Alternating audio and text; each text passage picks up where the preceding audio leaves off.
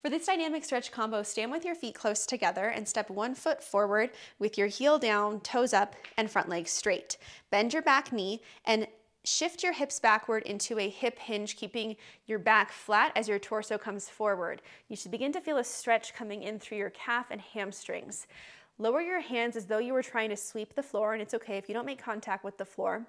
And then as you come up out of that hip hinge, reach your arms up, nice big circle with your arms.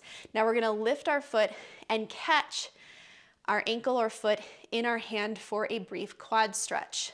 Lower down and repeat. Hinge, sweep, big circle up, and brief quad stretch with our leg pulling back and keeping our knees close together. To make this a little bit easier, if for any reason arm circles don't feel good for you, you can always do hip hinge to quad stretch. If the quad stretch feels inaccessible, you can always just do the hamstring stretch and sweep. And of course, you can modify this by not going as low into your hip hinge. So it might be more of a modified range of motion to make this more accessible.